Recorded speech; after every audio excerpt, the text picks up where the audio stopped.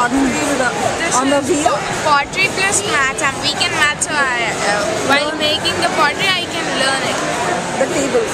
Learn the tables. Your multiplication tables? Yeah. With pottery. And I love this because you were saying how you love pottery so much, but math can be difficult sometimes, right? So this is a way that you can make math really fun. Yeah. Let's take a look at your sketch. That's great. And then your prototype with all the different tables on there. Wonderful. And let's see. This is a spinning wheel. Oh, and it actually spins too. Oh my gosh, look at that. That's pretty amazing. Nice job. Now, what did you? This is your brother, right? What did you create? I created a basketball plus calculator. Solar calculator. Solar calculator. Oh yeah, the solar basketball calculator. Here it is, and this while you're playing basketball, this is the solar and this is the solar panel, and the calculator works on the solar panel.